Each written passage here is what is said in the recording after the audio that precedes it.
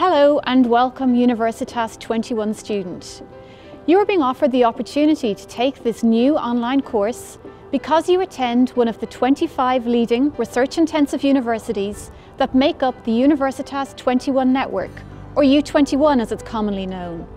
Collectively, U21 has over 1.3 million students enrolled, and the U21 universities work together to foster global citizenship and education, connecting our students and staff both online and face-to-face.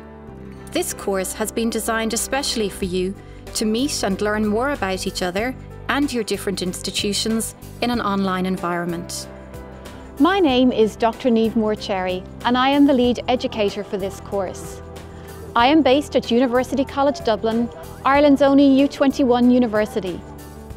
Over the next 5 weeks, myself and my fellow researchers from Geography and Sociology at College Dublin's College of Social Sciences and Law will be here to help you explore some of the challenges we face globally as the world becomes increasingly urban. The key questions we will ask in this module are: what is urbanisation? What is planetary urbanisation? What are the key challenges facing cities globally today? And what might our future cities look like? Let's look at the background to the course. In 2014, 54% of the world's 7 billion population lived in urban areas, up from just 34% in 1960.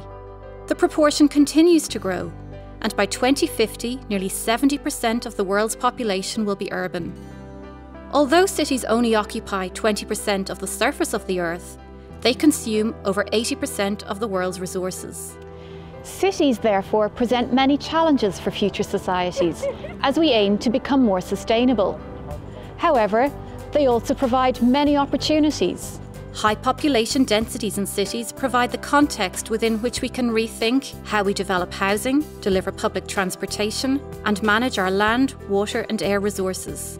Increasingly, new technologies will play a role in facilitating and managing these changes.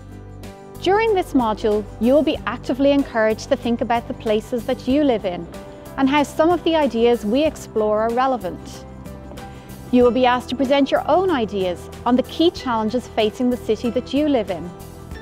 How are these different or similar from the challenges facing cities that other students on this module are living in? We hope you join us on this global journey as together we collaboratively identify possible better cities of the future.